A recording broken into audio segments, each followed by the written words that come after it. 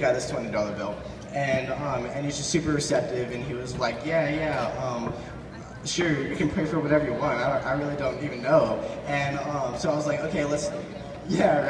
So we were just like, do you have any pain or anything? He was like, yeah, I got pain in my left knee. And I was like, okay, so we prayed for that. He wasn't sure if it was like healed or not, because it was too cold to tell.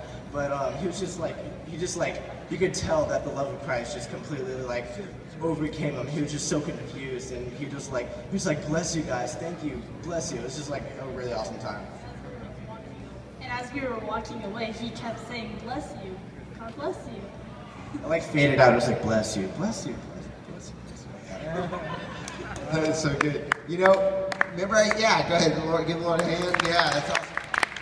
Remember I said that you guys have come up with creative ways of praying for people? I never thought pay people to get them to pray. No, I know you weren't doing that, but